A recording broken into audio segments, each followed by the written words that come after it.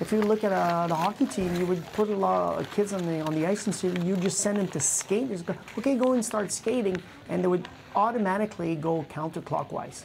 I would probably go left to right if I was to make a choice, just because it's kind of my stronger side. Because I'm right-handed.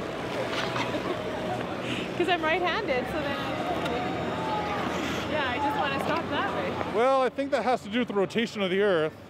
If we were skating with the rotation, then we'd be skating too fast. But nobody really scientifically was able to prove the reason why. As humans, like there were some theories like saying that, oh, you know what, because we're more right-handed, so it makes more sense in that way. And there's also been theories like with the heart slightly on the left side of the body, has a little bit more weight to the left side, so we would tend to fall better on the left side. And in Australia, for a while, in their own opinion, it was a disadvantage for the southern hemisphere athletes. So they tried to go the other way. To this day, any world records have been set on any track in any sport on the southern hemisphere going clockwise. So why?